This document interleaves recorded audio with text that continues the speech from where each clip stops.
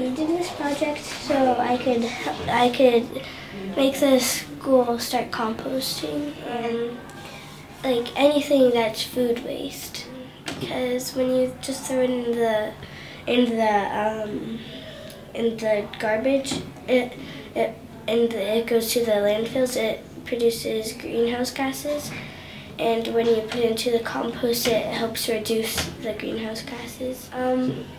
I just wanted to help the environment some way, and then I was talking to my mom about it, and she told me about greener bins, so I just came up with this project idea. She's my hero. I'm so incredibly inspired by her leadership, and she took her own time. It wasn't even a school project. She just heard something that she was passionate about, and just wanted to talk about it. Wanted to start a conversation.